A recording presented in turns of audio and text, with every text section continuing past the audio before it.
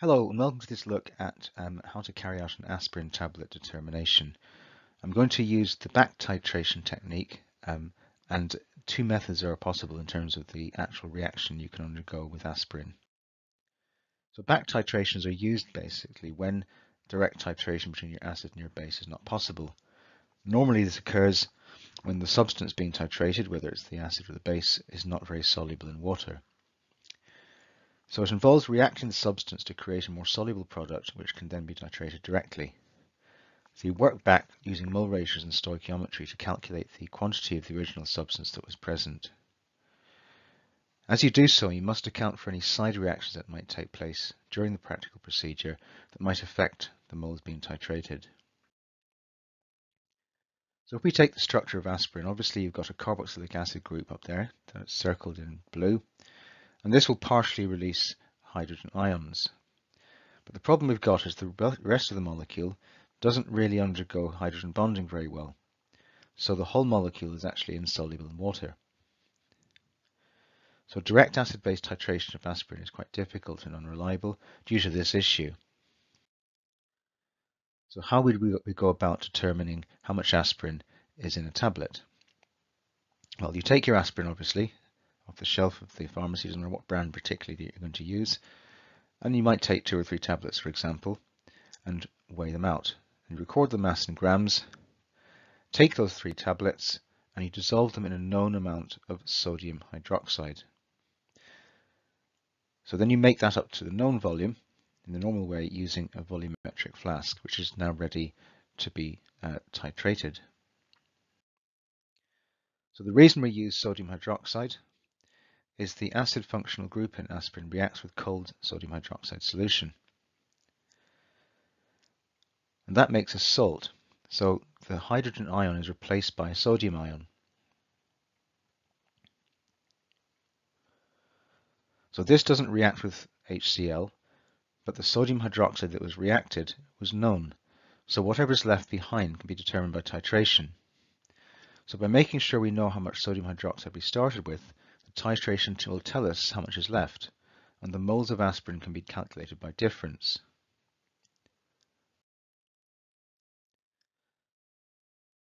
So, like I said, the HCl will react with any excess NaOH left behind.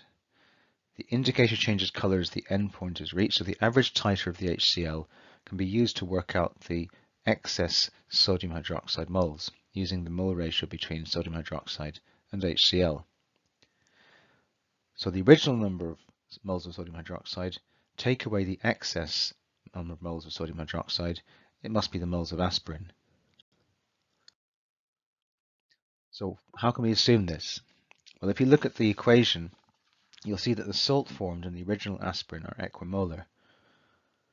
So going back to what we made up using the sodium hydroxide, the moles of HCl using the titration will not react with the aspirin salt, but they will react with the sodium hydroxide left behind from the original preparation. So by working out the moles of HCl that we titrated, that's going to be equal to the number of moles of sodium hydroxide in the conical flask under the burette.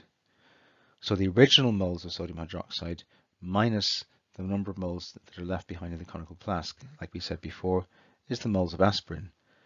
So you divide that number of moles by the number of tablets that you used to get the moles of aspirin per tablet.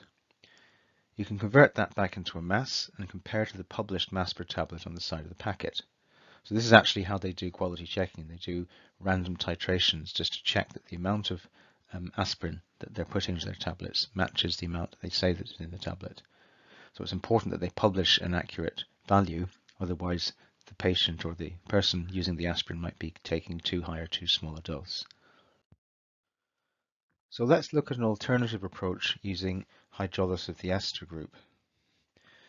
So this is the ester group that I've circled in blue.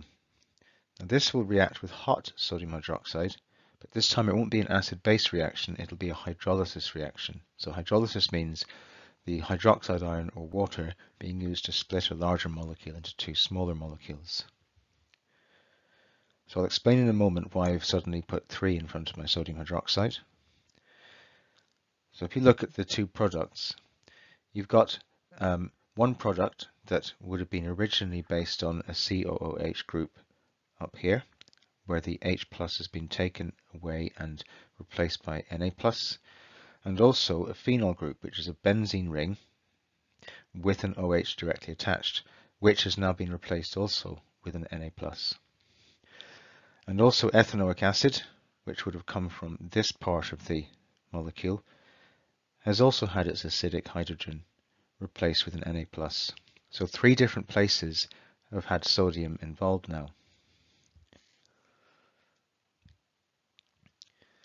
So not only does the carboxylic acid group react with sodium hydroxide, but the ester group is hydrolyzed by sodium hydroxide to a carboxylate salt, which is down here, and a phenol.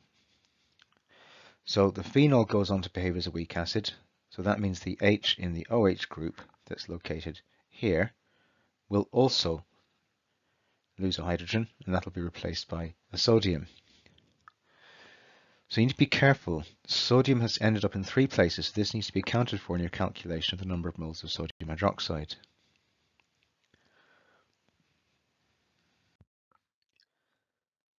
So let's take a moment to just explain where the moles of sodium hydroxide go. So we need to watch out for, initially, the number of moles of sodium hydroxide that remain are equal to the number of moles of hydrochloric acid that were titrated, like we looked at before. And like before as well, the number of moles of sodium hydroxide that have reacted and turned into products here must be the number of original moles of sodium hydroxide take away the number of moles that are now remaining.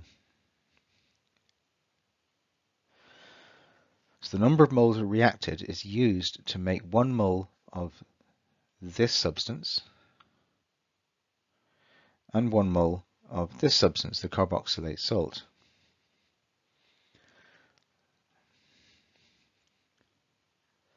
So the sodium hydroxide will make both of these, so take account of this. There are now 3 moles of sodium hydroxide reacting, hence the 3 in front of the NaOH.